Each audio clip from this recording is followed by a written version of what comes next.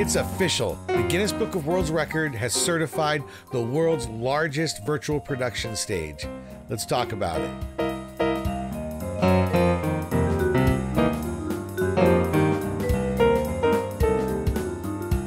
And of course, if you haven't subscribed, please do so now. I'd really love to get those subscribers over 700. We're really close. Thanks, everyone. Yes, the largest LED volume has been built, and we're going to talk about it. First, I want to thank everyone for their patience while I moved from downtown Vancouver to the mountainous suburbs here outside of Vancouver. I'm still just an hour outside of town, so I'm still a local. You know, it was 9 years ago that I moved from Los Angeles up here to Vancouver. And with all the latest developments in virtual production and other growth up here, it's really validated my decision to choose Hollywood North as my new home. So just down the road from me in Burnaby, Pixmundo has paired up with William F. White to build the largest virtual production LED volume yet. And the Guinness Book of World Records has actually validated this. William F. White is a premier stage and shoot rental company. All the stage equipment you might ever need, and the trailers and the generators and everything, they can provide that, and they've been doing it for over 50 years here in Canada.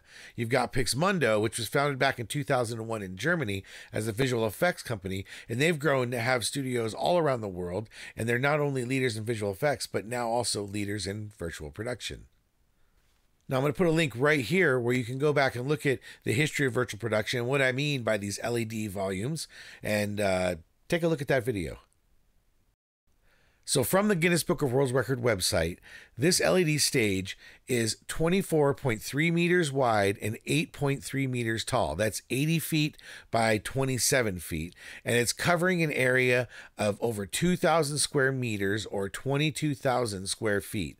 This near circular 310-degree studio is lined with 2,500 LED wall panels and 760 ceiling panels, giving a total coverage of 720 square meters or 7,750 square feet.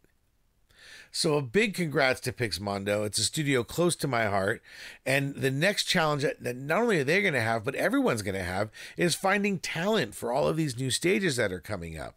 Almost no one who has the experience with these stages isn't already involved or employed by these companies. So if you're looking to get into virtual production, now is the time. I've seen multiple job offers out there that are not looking for someone with virtual production experience. You just need to have visual effects or animation experience. So this is the time to get in on the ground floor of virtual production if you're thinking of taking your VFX knowledge and moving it to another part of the industry. So I want to hear from you. Who's going to be the next big stage to break this record? Is it going to be ILM? Is it going to be another company? I want to hear from you in the comments below. Who do you think is going to build the next world record sized LED stage? Thanks for watching.